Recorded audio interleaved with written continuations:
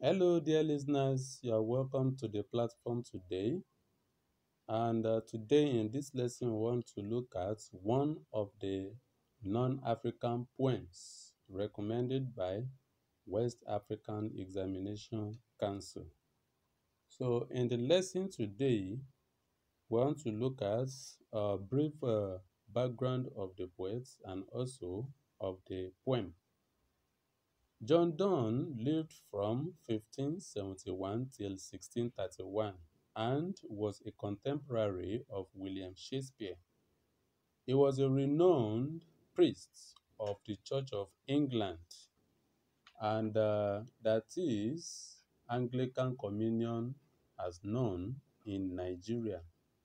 And in fact, he was the dean of the Cathedral Church of St. Paul in London until his death.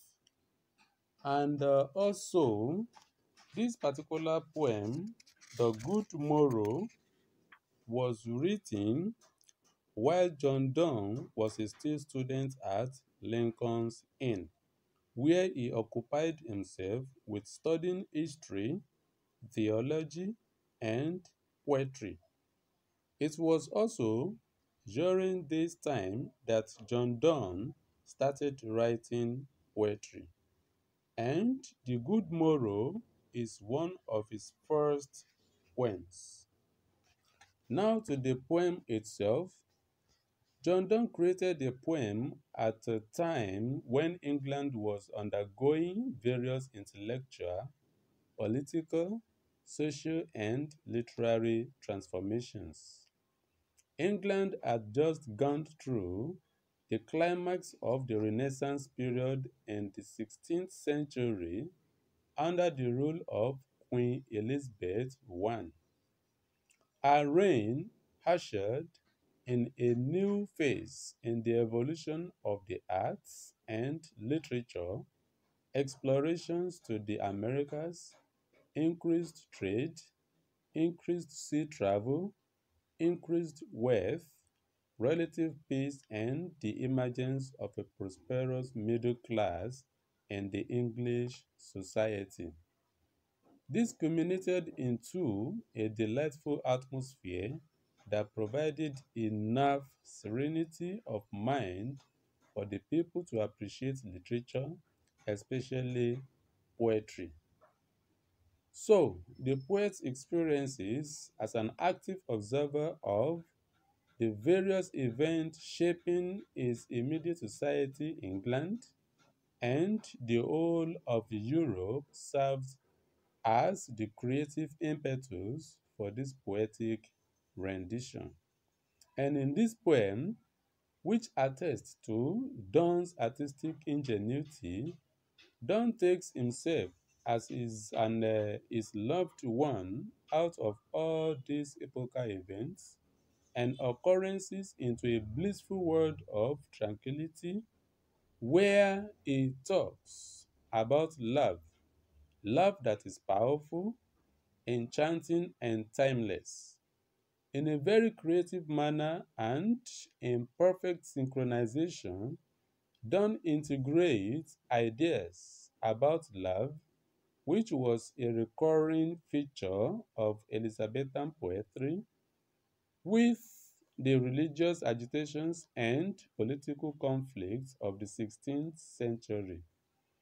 For the poetic persona and his loved one, poetry becomes a means of escape into an idyllic world of experience and existence where the significant or landmark political and economic events shaping the world turn into distant, fleeting memories. It is on this serene poetic canvas that John Donne paints the world and the words contained in the Good Morrow.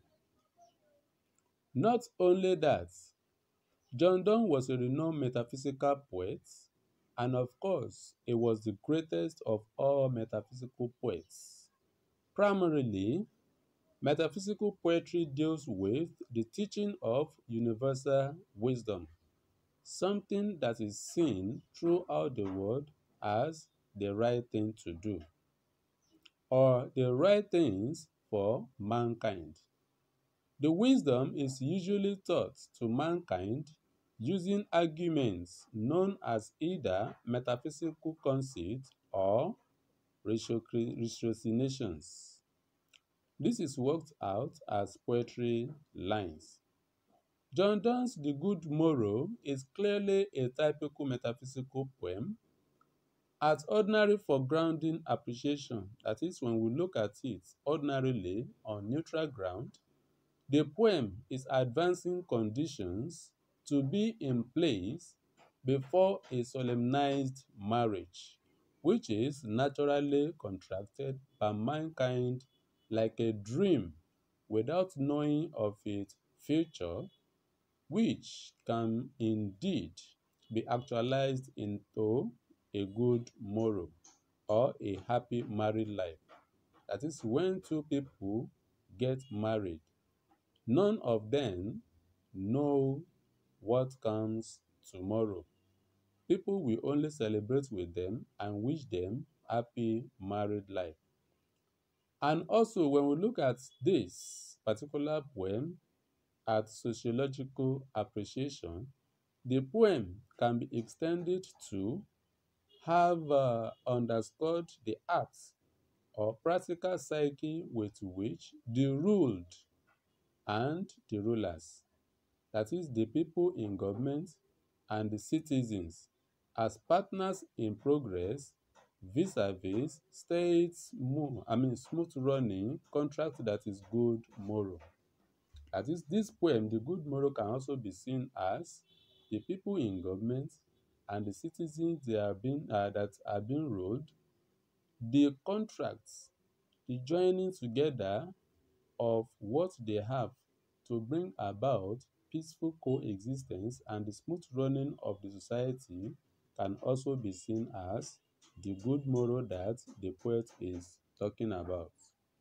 In other words, living in good societal order is a binding contract between the citizens in a society and the personages holding those people's vested rulership power over them. That is, a good morrow is between, or let me say, it's a contract signed between those people in power, the politicians, and also the citizens. So whatever comes out of the rulership as pertaining the peaceful coexistence in the society is